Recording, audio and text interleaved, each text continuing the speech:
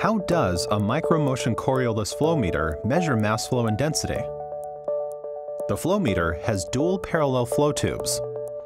When the process fluid enters the sensor, it is split. Half of the fluid passes through each tube.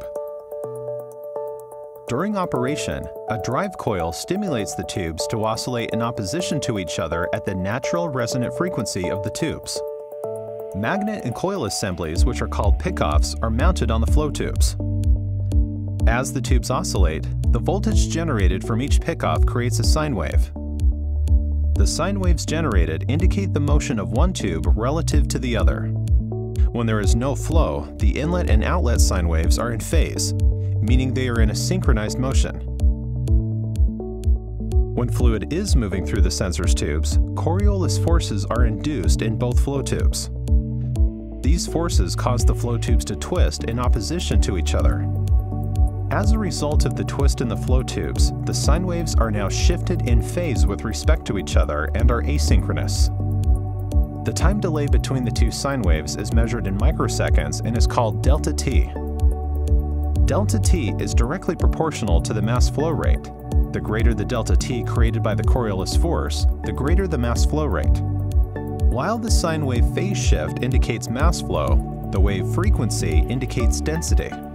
When the liquid density changes, the vibrating frequency of the tubes also changes. Consider an example of a spring and weight system. A larger mass has a lower frequency of oscillation, while a smaller mass has a higher frequency. In the Coriolis sensor, the tubes correspond to the spring. The mass of the tubes and the fluid they contain correspond to the weight at the end of the spring.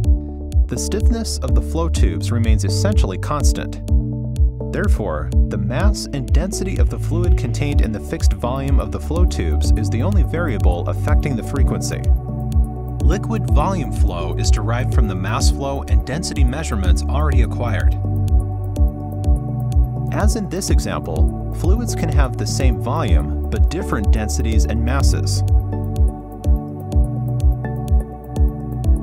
The mass and density measurements allow the calculation of the volume flow.